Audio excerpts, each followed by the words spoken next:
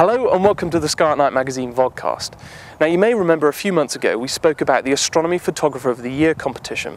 Well, since that time hundreds of you have sent in your images to the Flickr website, the images have been judged and now the results are in. So sit back as we reveal the winners of Astronomy Photographer of the Year 2009.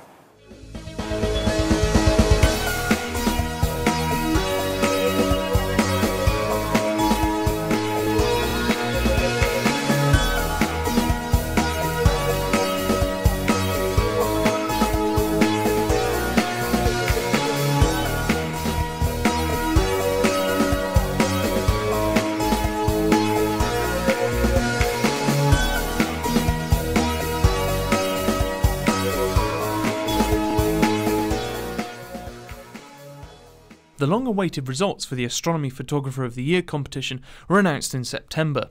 As media partner for the competition, we travelled to the Royal Observatory in Greenwich for the exhibition's opening night and the announcement of the results.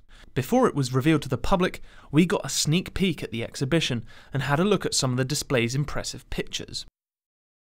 Well, we're actually inside the exhibition now in this room of really quite beautiful and stunning images. And joining me is Chris Bramley, the Deputy Editor of Sky at Night magazine. Chris, we're just looking at the Earth and Space category and there really are some remarkable images.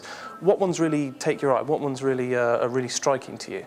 Well, this one is just stunning. I mean, the almost fluorescent greens of the aurora here really capture the eye.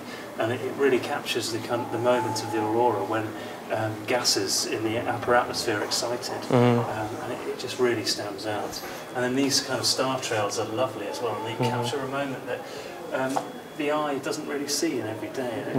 What makes photography so good, it actually captures the movement of the Earth. Absolutely. Through the stars, which is and also this one of the Milky Way. I mean, that's our own galaxy, and it's just beautifully rendered there. It is amazing, and it's a real shame that these days, you know, if you live in the city, you don't get to see this ever. It's very rare that you actually get to see something like this from the UK, which is really, just looking at a picture like this, brings home how much we're really missing with light pollution. So Graham, we're now looking at some of the images in the Our Solar System category, and again there's some stunning, incredible images here, particularly this one of the Clavius area by Nick Smith. That's right. I mean, this is one of the best pictures of the moon I've ever seen. It's so detailed and it feels like you're floating over the surface. In fact, it reminds me a bit of the Apollo lunar missions where they would just come over the surface just before landing. It's amazing to think that was taken by a man with a telescope in his back garden, essentially. If you look at the detail, you can see the craters within the crater, and that means there's been newer impacts by things colliding with the moon that have formed these new craters on top of the old ones. It's just an amazing piece of work there by Nick. Another image is by Nick Howes here of the fabulous comet Holmes. Now that really came out of nowhere, really. It brightened suddenly. What does this image mean to you? It brings back a lot of memories from when I went out to observe Comet Holmes over a few weeks period. I remember knowing where Comet Holmes was, going out, turning my binoculars to the sky and seeing this huge object which looked exactly like that. So that brings back memories of what's quite a strange thing in the sky. It's a very strangely shaped comet. During the evening, the winners of the individual categories were announced, with a stunning star trail image taking first place in the Earth and Space section, and a lovely image of the occultation of Venus, which won Paul Smith, age 14, the title of Young Astronomy Photographer of the Year. In the Deep Space section, Martin Pugh won the top prize with his amazing image of the Horsehead Nebula. And it was this image that the judges decided was the overall winner of the Astronomy Photographer of the Year competition. One of the judges for the competition was the Sky at Night presenter Chris Linton.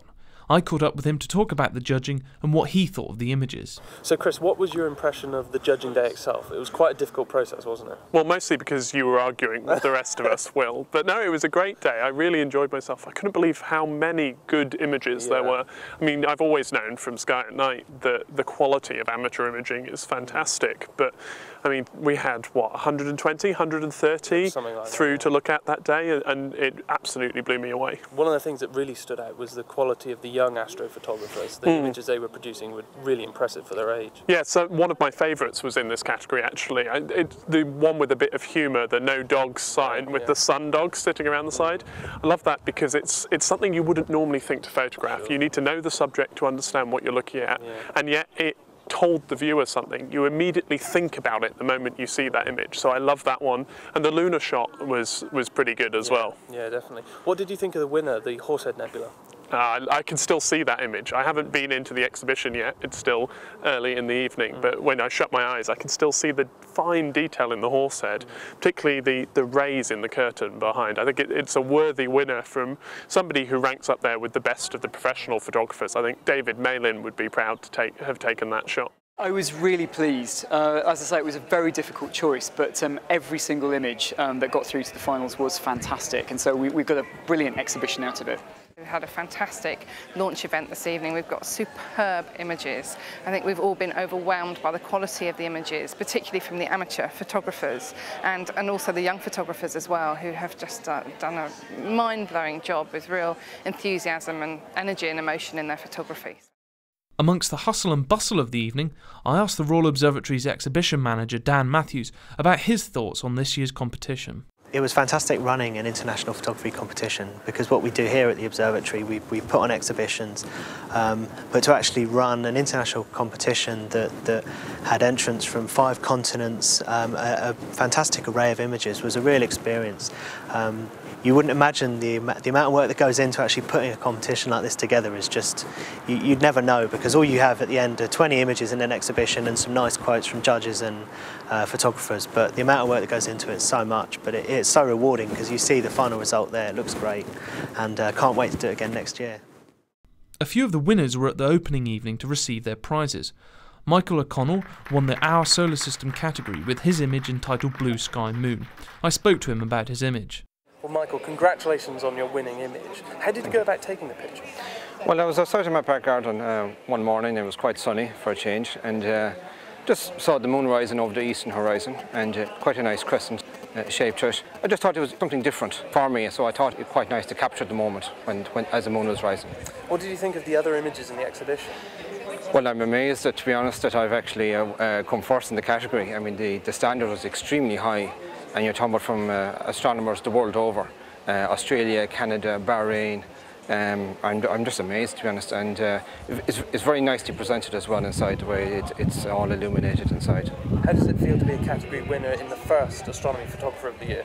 Well, it's a great honour, to be honest. I never thought I would get this far. I entered the image more just with the fun than anything else. And when I see the other images, to be honest, I'm flattered and honoured to have won in that category, and I'm just absolutely delighted. The exhibition is now open at the Royal Observatory Greenwich until January the 10th, 2010, and it's free to get in. Don't forget to also pick up a copy of Sky at Night magazine this month, where we'll show you all of the winning images.